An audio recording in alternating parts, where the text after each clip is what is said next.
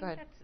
That's the fact that we're looking back at 2008 as opposed to current day, and there is a lot of changes and a lot of things that have been exposed about Obama, and you know, his past history and Reverend Wright and all these other things. When McCain was, Well, he's not a Muslim. well, we don't. No, he's not. Well, No, we do know. We do know that. Yeah. well, okay, but.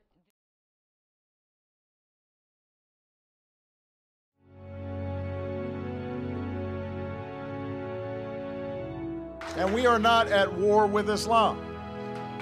Boy, I spent several years in Indonesia and heard the call of the azan at the break of dawn.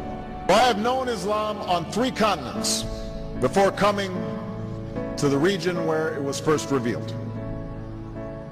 That experience guides my conviction. You are absolutely right that John McCain has not talked about my Muslim. As the Holy Quran tells us, the Holy Quran teaches that, the Holy Quran tells us, and the Holy Quran also says, we will convey our deep appreciation for the Islamic faith, which has done so much over the centuries to shape the world.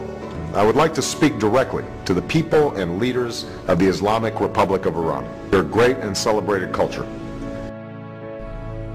Islam is not part of the problem in combating violent extremism. It is an important part of promoting peace.